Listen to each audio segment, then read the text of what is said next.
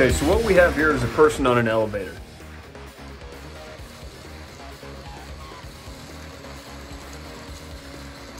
And we're going to let this elevator move up and down and do all sorts of different things. And in doing that, or as that happens, we're going to determine the reading on this scale, because the person is inside the elevator standing on a scale. I don't know if you've never done that before, but if not, you should, because why not? So there's a couple things we need to know about this. The first thing, we're going to go through and we're going to say that this person has a mass of 50 kilograms. And also, sticking with the convention that we've dealt with before, we're going to say that upward is positive, and you'll see how that plays into things later on. So we want to determine the reading by the scale, and that reading by the scale is really a force. And I know it's tempting to think that that force, or the reading by the scale, is actually the weight of the person, but it's not. I'll show you what's happening. The weight of the person downward, we know is mg. This is given by the force by gravity equals mg. That's our equation for weight. We're going to assume this is on Earth, and so the acceleration due to gravity is 9.8. So the interesting thing about this is no matter what the elevator is doing, the weight of the person is going to be a constant.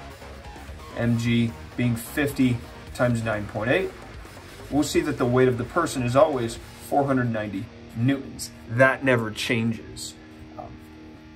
The scale, however, is going to change what it reads, and that's because this scale doesn't actually read the weight of a person. A scale measures how hard it's having to push on this person to hold them up. So really what the scale is doing is reporting the normal force. And in different situations, the scale is going to read different values because that normal force is going to vary. So the first situation I want to look at is a simple situation. We're just going to let this elevator just hang here and not move. That means its velocity is going to be equal to 0. So in order to determine the magnitude of the normal force, that is the reading by the scale, what we need to do is look at Newton's second law. And we're going to look at Newton's second law in the vertical axis. So sum of all forces in the y-axis equals m times a in the y-axis. Okay, Elise, if we're on an elevator and the elevator is not moving, then what does F equal? In looking at this, the sum of all forces is actually made up of two forces. That's the normal force and the weight downward. So we've got the normal force upward, and then in the opposite direction, or downward, we're going to have the force by gravity. That's going to equal the person's mass times their acceleration in the y-axis. Well, we already know the force by gravity. We're trying to solve for Fn. So Fn minus 490 equals 50 times this person's acceleration. We realize if they're sitting still at 0 meters per second, they're also not accelerating. That means the acceleration is 0.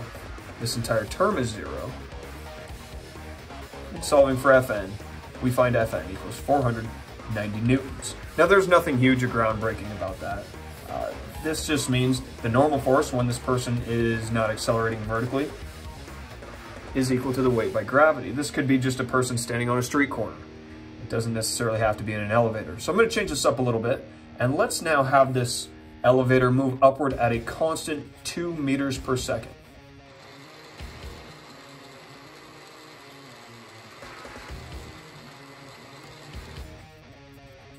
Again, Newton's second law is still going to apply. In fact, we're going to see no matter what we do to this elevator, Newton's second law vertically is always going to apply. So the sum of all forces in the y-axis equals m times acceleration in the y-axis. And just like before, we still only have these same two forces acting on this person. There's not some third force that comes into play here. It's just the balance between Fn and mg. So this line is actually going to be the same again. Just because the person is moving upward doesn't change anything about the weight of the person or the actual force by gravity on the person. The attraction between the person's mass and the Earth's mass is in no way dependent on what they're doing. So this force by gravity is still going to be 490 newtons. So we're going to have Fn minus 490 equals the person's mass times their acceleration vertically. Now be careful, people want to put in 2 meters per second here. That's the velocity. The acceleration, because this is constant velocity, is 0.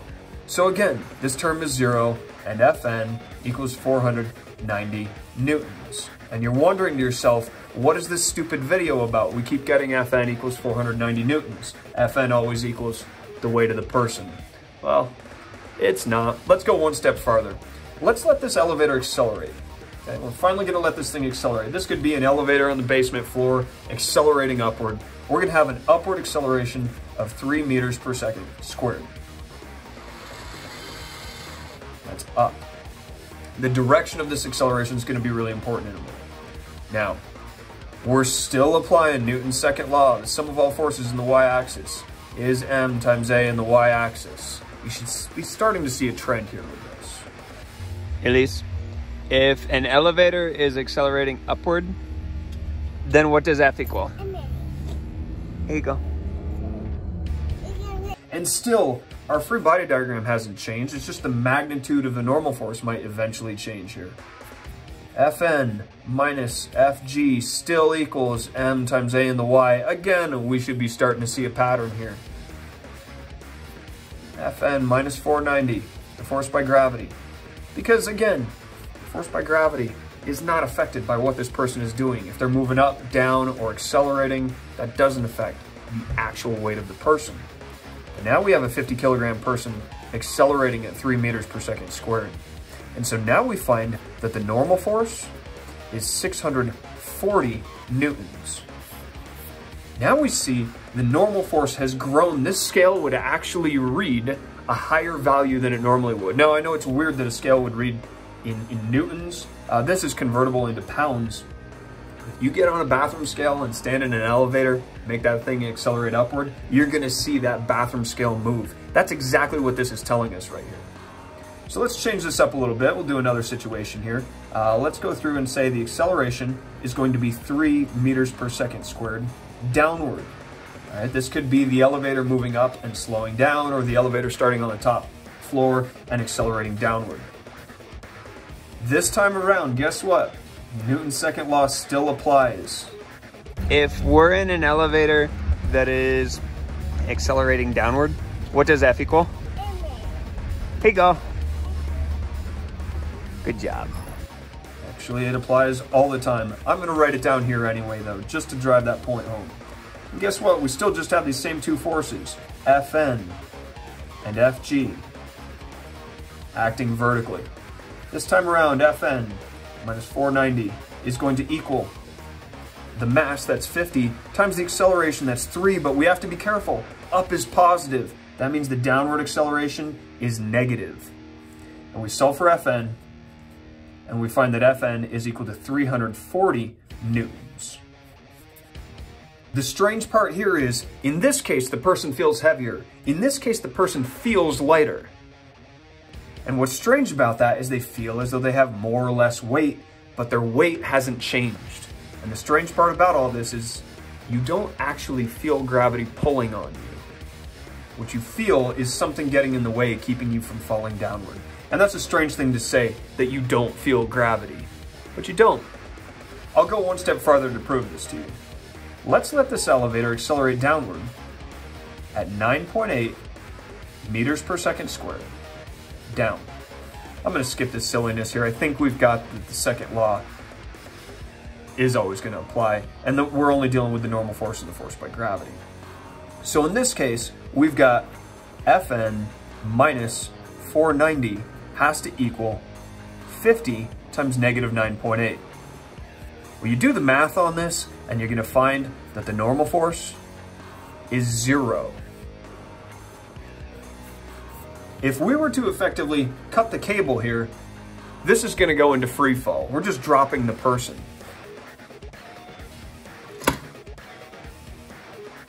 And that person inside the elevator is effectively just going to wind up floating there. They don't need the floor to support them. They're falling downward, the elevator's falling downward. This person would feel weightless. I want you to think about it. What exactly do you think is happening on something like the space station? they're actually in free fall towards the Earth. Here's the Earth down here.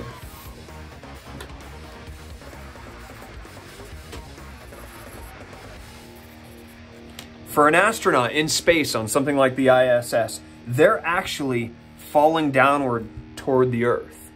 They just constantly keep missing the Earth because the Earth is in fact round, despite what you might see on the internet. And so they're in free fall the whole time. They feel weightless, but gravity is still acting on them. It's a big misconception people have. They think, hey, if you're in space, there's no gravity. And that's absolutely false. Astronauts still have the pull of gravity acting on them. And because they're a little ways away from the Earth, it's a little bit weaker. But if we were to take this person or this elevator and move it off into space where the ISS is, there's still a whole bunch of gravity acting on that person. They're just in free fall. They feel weightless, but gravity hasn't given up on them. Let's look at one last situation here, and we're gonna make this a little bit odd, and it'll seem strange for a moment, but I'll explain to you exactly what's going on with this. Let's take this elevator, and let's attach a rocket to it. You know, that seems strange. Why would we do this? Well, for fun. Because what I want this elevator to do is accelerate downward at 19.6 meters per second squared. Now that seems like a strange number, and I'll explain to you how I got to that number in a second here. We'll give this little rocket a dome, just cause. And I want to work out the force between the person and this elevator that we're now accelerating downward toward the ground. So just like before, we're still using Newton's second law. We're just going to start right at this line here. The normal force minus the force by gravity is equal to 50 times negative 19.6. And what we work out here is that the normal force is equal to negative 490. So what's that mean?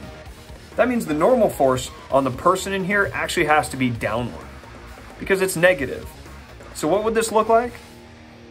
This would look like the person standing on what we view as the ceiling of this elevator or rocket that is accelerating downward. And here's the trippy part.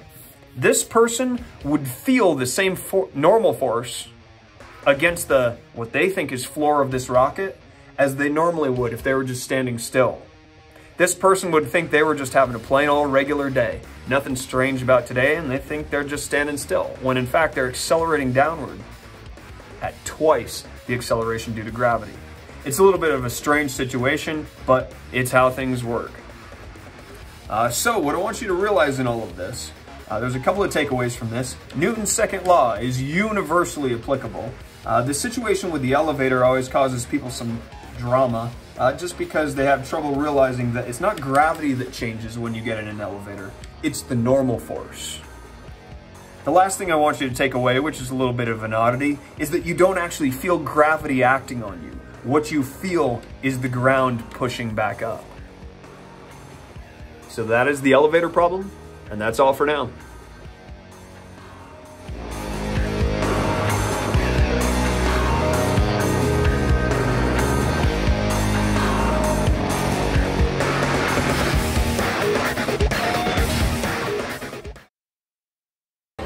If we're waiting in line, but I didn't even ask you yet. If we're waiting in line and the elevator's going up, then what does F equal?